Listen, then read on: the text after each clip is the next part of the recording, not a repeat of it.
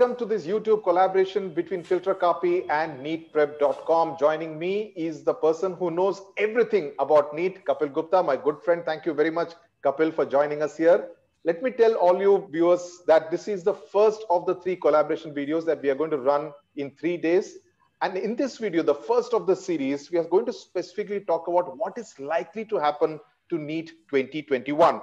Now, there is considerable uncertainty, of course, as far as the suspense over the board exams dates, the CBSE board exam dates, the JEE mains and JEE advanced, that has been taken care of.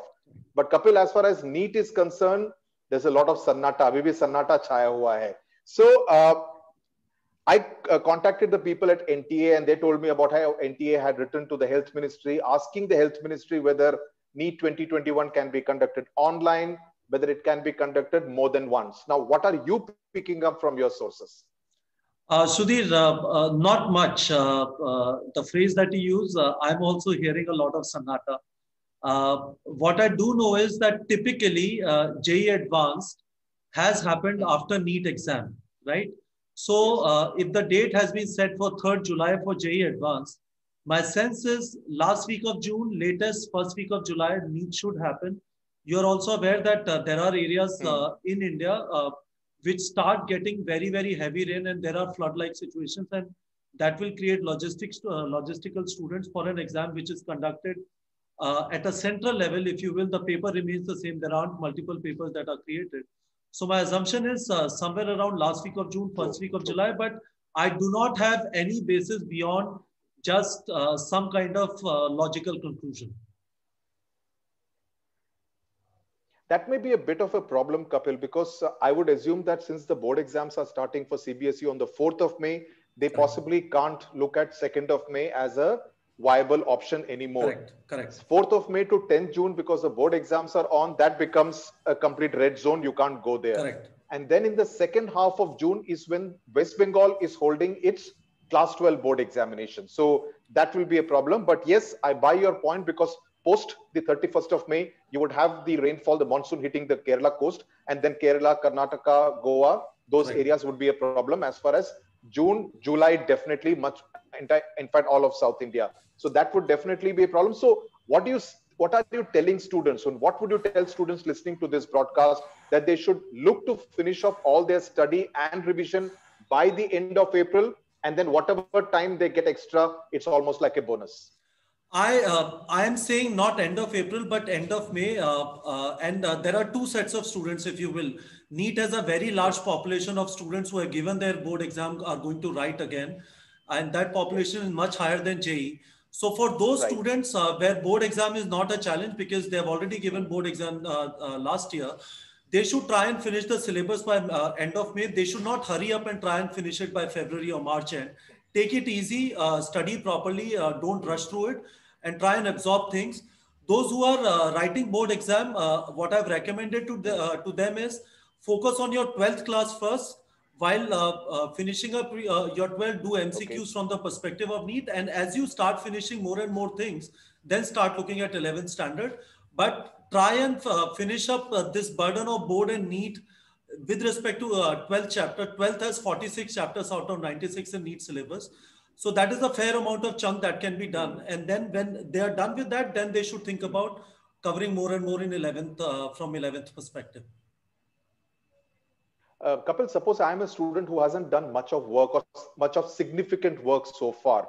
I still have about 5.5 to 6 months. Is this 5.5, 6 month period good enough for me to do an Usain Bolt and perhaps get into NEET, get into any medical college? Is it good enough? I don't think there is any Usain Bolt in competitive exams like these. These are fairly lengthy, strenuous exams.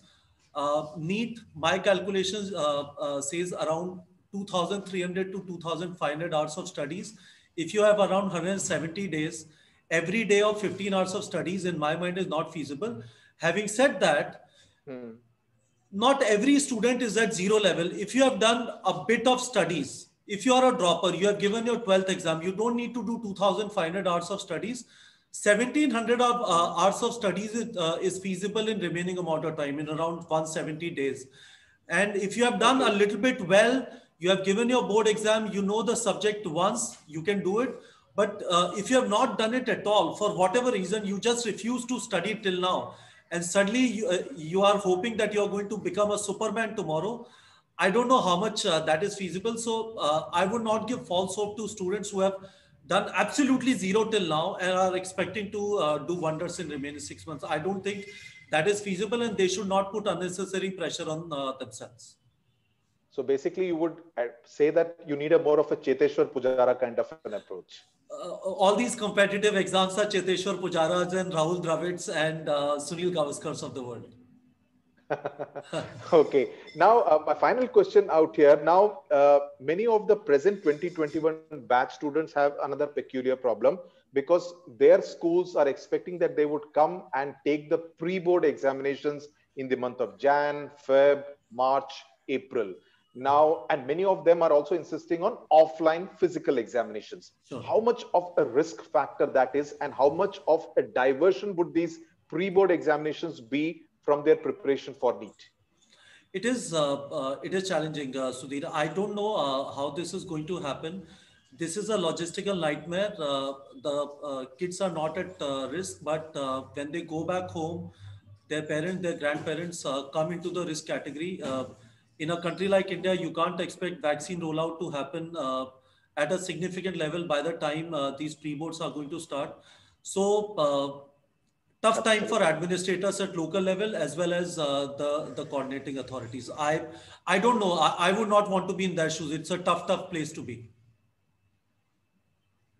Right. In fact, I find it quite surprising that many of the schools are insisting on physical examinations and linking the pre-board examinations attendance to giving them the admit card for the board examinations. I think that's a very dangerous game to play with these students who have not seen the inside of a classroom at all this entire year. Correct.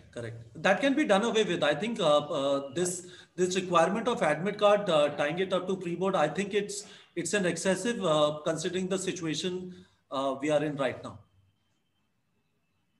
Yes, right. Thank you very much, Kapil, and to all the viewers of NEETprep.com as well as Filter Kaapi, do stay tuned because we are going to have video number 2 and video number 3 in which we are going to discuss many more important aspects of NEET 2021 and what you students need to do in order to excel in it and be able to crack it. So do stay tuned. Thank you very much for watching.